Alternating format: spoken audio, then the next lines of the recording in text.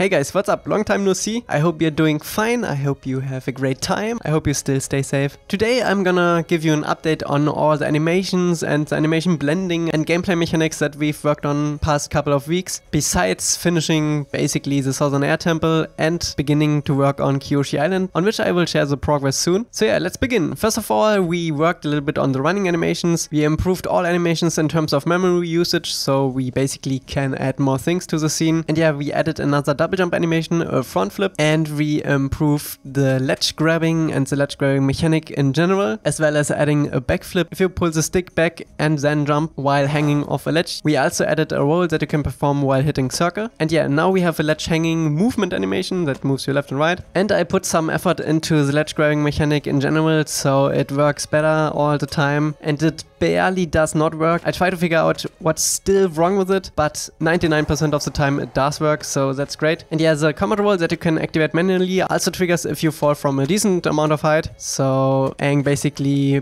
dampens his fall.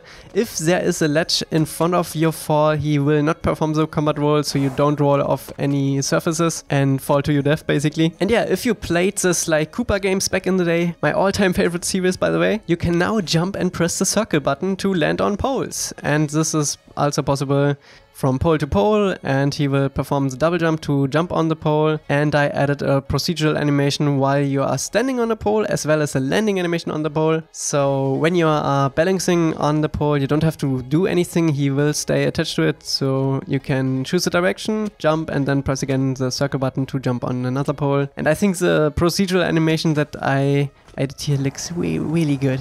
I think this might actually be my best work so far. Looks really organic and is super thermo efficient, so basically super memory efficient. I will try to do more procedural animations in the future with that technique. It's very effective and I really like it. So yeah. We also improved the airball animation quite a bit and changed the physics on it a little bit. It's quite a bit faster now, but this will be an unlock in the skill tree. So this will be, I wouldn't say late game, it would be like 2 skill points in. So I will show you another stuff that we've worked on in a second. And the air scooter basically will come after that unlock. So yeah. It's the fastest way to get around the map. And yeah, this is the newest addition to the mechanics. This is basically Aang's super sprint, super run, where he kicks off some dirt behind him. And this is the second fastest way to get around. This will basically be one of your first unlocks in the skill tree, so you can traverse the map a little bit faster. And after that, as I said, will come the air scooter that you can use to really go through the map fast. And I already tested it with every map that we have so far, so the Southern Water Tribe, the Southern Air Temple, and now Kyoshi Island. The scale of Kyoshi Island is pretty much set already too, and it works pretty good. It's really fast, but not too fast, so it works.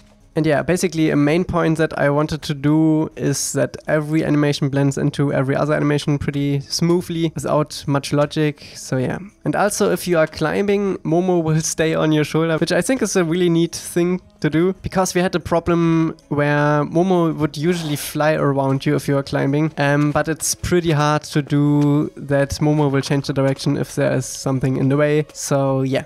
He just sits on your shoulder, and I think it looks nice. And yeah, obviously you can also jump from ledge to ledge. We already implemented some stuff in the Southern Air Temple for that. I will probably show that in an upcoming video. And yeah, then we also have the Aang-copter that you can basically use to glide some distance or to more precisely land a jump. And obviously Momo will also fly behind you if you do that. Oh yeah, and I also added a wall jump mechanic. Can jump from wall to wall like you are used to in every other game. And it works pretty smoothly too. If you stay too long on the side of a wall, you will slide down, however, like this. And you can also jump off the wall if you are sliding down to land on another ledge, maybe. And yeah, the ledge to ledge jump also works on like those really small ledges. So we basically can have some stones that are popping out of the wall that you can jump on. And it also works from a hanging position. I don't know if I want to keep that, but I think it still looks fine. So yeah, this might change, but so far it does work, but we can remove it. Yeah, and overall the goal was that Aang feels already super fun to play in the test level, and I think we already achieved that. He's super fun to steer around and to just jump on things, hang on things, jump from stuff to stuff, and yeah. I want to have the core gameplay of him be as fun as possible, and then if we add stuff to the level, I think it will work out pretty great. I really wanted to go for that PS2 jump-and-run games that you may or may not have played in your childhood. So yeah, this is my main objective for his movement, and I think we kind of nailed it so far. We might add some stuff here and there too, like the ladder climbing, we already have that into. We still need an animation for climbing up, but we'll get to that. And yeah, Momo will also stay on your shoulder if you climb ladders like that. And yeah, that's basically it for this update. This will be included in version 0.7 that I hope to release by the end of the year. If I don't make it to the end of the year, I will also include the Southern Air Temple in that update. But yeah, this is the goal for now, and see you in the next one. Probably Kyoshi Island or finally the koi. I know. You wanna see it too? We already built a map for it actually. And yeah, if you don't wanna wait for any videos, be sure to check out our streams. We stream every Wednesday, Thursday and Saturday now. You can find the link to that in the description. Currently, we mainly work on Kyoshi Island, so if you wanna see that early, be sure to check out the streams. And otherwise, stay safe, wash your hands, and bye bye.